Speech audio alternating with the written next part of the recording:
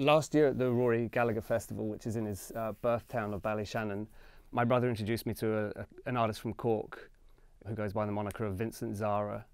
And he was up and he was handing out these badges that he'd been doing, and it's of the sort of, he's making badges of the stencils he does all through Cork City of Rory.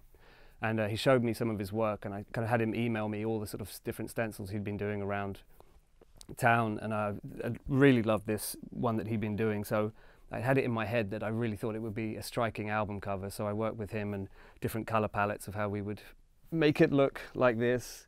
And he's done an absolutely wonderful job, and I think he's done a piece for the back as well.